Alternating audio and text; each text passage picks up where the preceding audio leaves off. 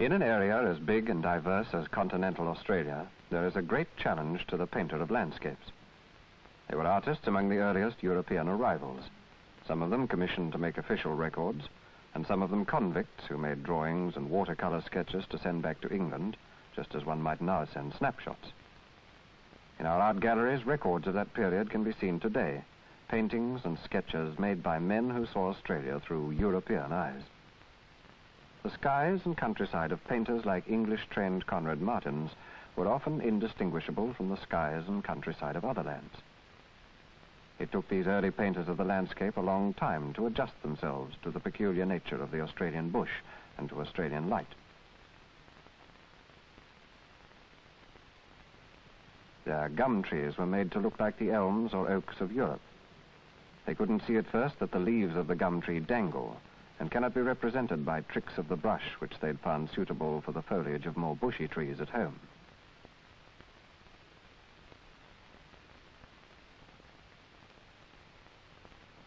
With the gold rushes of the 1850s to Ballarat and Bendigo and Victoria came caricaturists and sketchers like S.T. Gill, who began to look their surroundings square in the face. These men drew things and people with a certain roughness, but they drew them at first hand, and the result was that the European film began to peel off their eyes. They began to see clearly and to paint what they did see without borrowed or inherited mannerisms.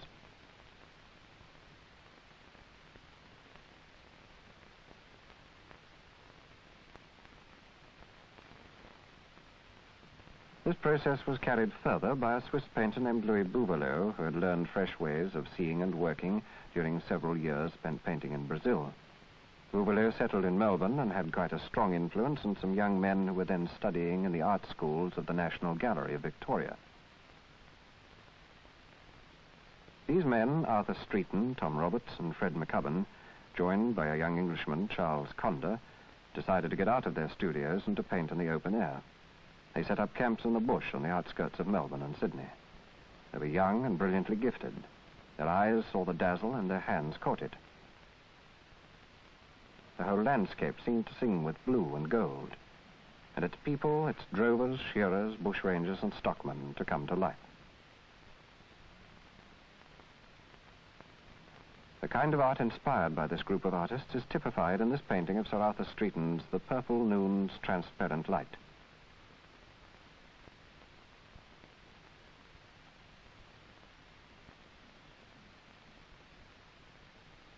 There was at this time a great upsurge of national feeling and a pride in this land for its own sake, as a place where the artist belonged.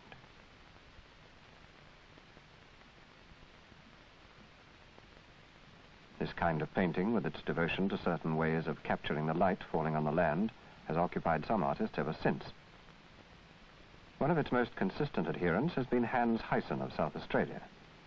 Even the title of his picture, Red Gold, indicates what he looked for and what he found all about him.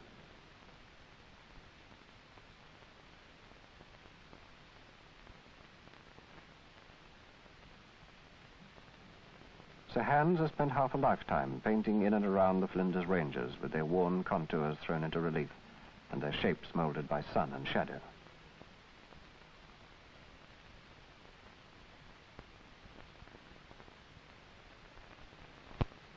His studio at Harndorf was built to his own design from the local stone and trees he has loved and painted. And here Hyson, now over 80 and surrounded by his own canvases, continues to paint in both oils and watercolors the land he has made his.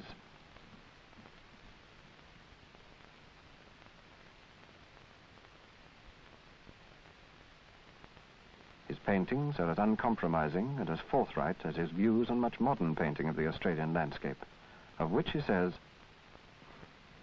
"Well, I feel its essential quality is its intensity and brilliancy of lighting. And also its colouring is quite unique.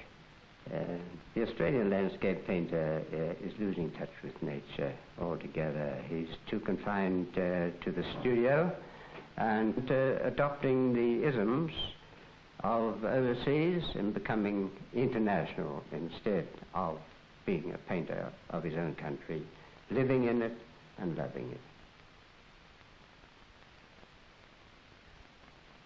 Under the influence of such artists, People came to think of the Australian landscape only as it appeared in the romantic and lyrical pictures of artists like Streeton and Hyson. There were, too, the new Australian legends such as Sidney Nolan painted. Ned Kelly, with his homemade suit of armour and lawless life, was a symbol of rebellion and courage.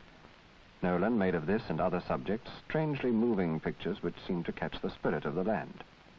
And there was the undiscovered country of the vast, dry, and infinitely mysterious outback with its lonely people and its almost heroic characters.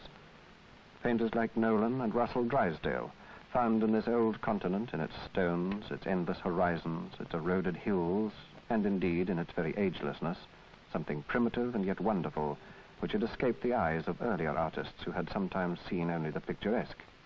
Drysdale himself puts this in his own way. In every landscape, there seems to be two elements. The landscape itself and its broad whole, and the furniture or the objects that go to make it. Trees and stumps, such as a small stone which looks like a boulder on a clay pan. All of these things within themselves are like a miniature landscape that one can hold within one's hands. But when you look away from it, back to the horizon, it is this whole that contains all these small and varied parts which are so exciting within themselves.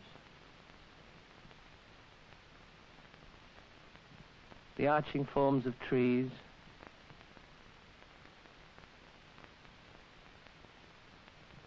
the feathered look of the horizon with its stunted growth. One will come across the bizarre shapes blown by the wind or fallen by the way, which seem to have within themselves a secret sort of life. But it is in their relationship one to the other that they assume a dynamic quality.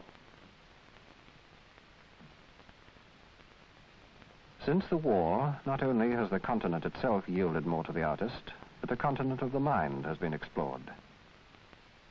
Artists have come to discover and to express more and more of what it is that is awakened in them by the surroundings. To capture or convey these discoveries requires more and more concern with the formal qualities of painting. The artist relies less on the accident of what the eye sees and much more on the actual creation, the making of a work of art. It is enough that it is a thing of beauty or of imaginative excitement. Above all, it must be true to its own requirements, its own economy of drawing, shape, and color.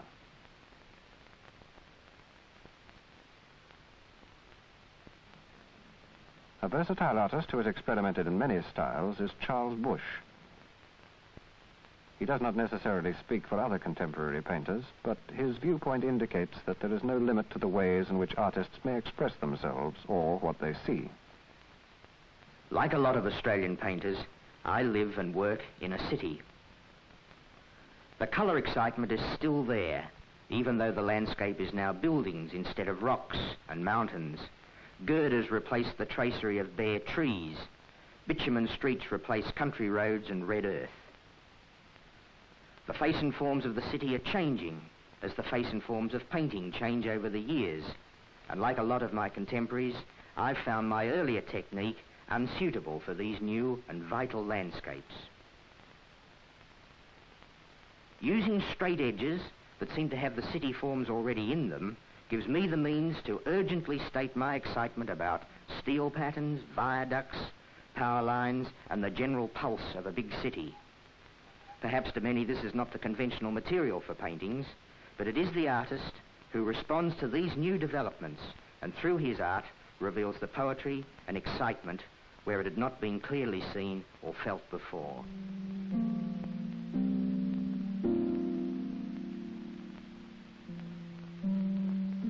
The laws of art are quite different from the laws of nature, and one should not expect them to be the same. But in both there are endless possibilities. And it is the role of the artist to open worlds, including worlds of the mind, never opened before.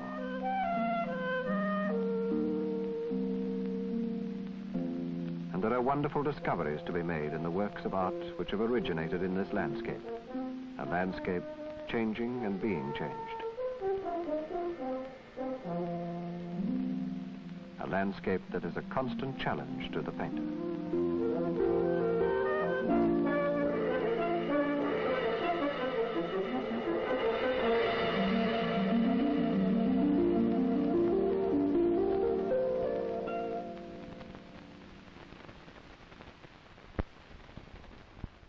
And to Australian light.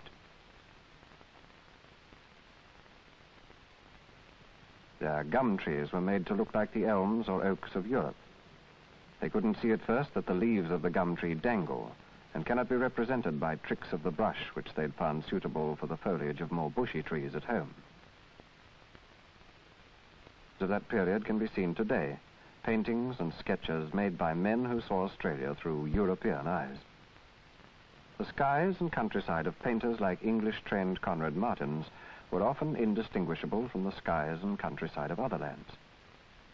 It took these early painters of the landscape a long time to adjust themselves to the peculiar nature of the Australian bush. In an area as big and diverse as continental Australia, there is a great challenge to the painter of landscapes.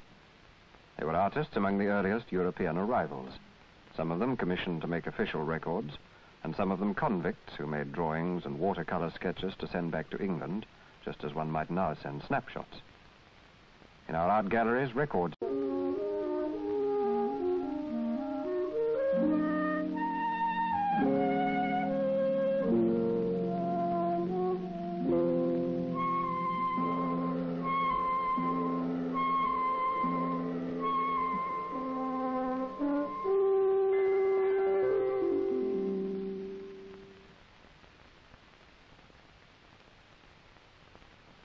With the gold rushes of the 1850s to Ballarat and Bendigo and Victoria came caricaturists and sketchers like S.T. Gill, who began to look their surroundings square in the face. These men drew things and people with a certain roughness, but they drew them at first hand, and the result was that the